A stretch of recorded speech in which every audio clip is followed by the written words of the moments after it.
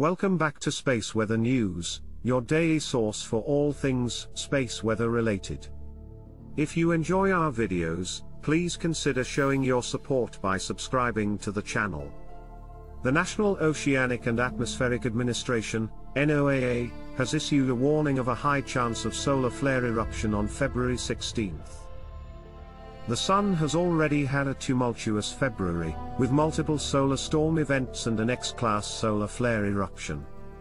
The likely source of the possible eruption is the big sunspot AR 3226, which has an unstable Delta-class magnetic field and is facing Earth directly. NOAA forecasters have predicted a 45% chance of M-class solar flares and a 10% chance of X flares.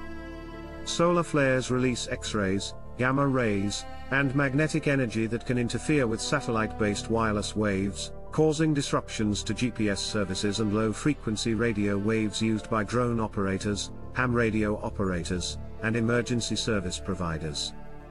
In some cases, powerful solar flares can damage power grids. Additionally, solar flare eruptions can release coronal mass ejection particles in space, sending another wave of solar storms towards the Earth, which can damage satellites, mobile phone networks, internet services, power grids, and ground-based electronic instruments, including critical ones such as pacemakers and supercomputers. NOAA is closely monitoring the sunspots to observe the situation.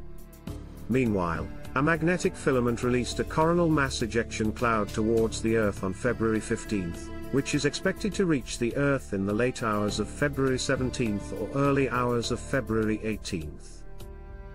Early predictions suggest that it could be a G2-class solar storm, making it the strongest solar storm of 2023 so far.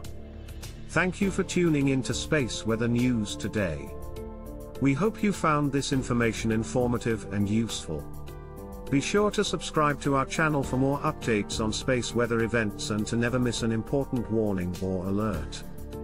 Don't forget to give this video a thumbs up if you found it helpful, and feel free to leave a comment below with any questions or feedback. Thank you again for watching, and stay safe out there.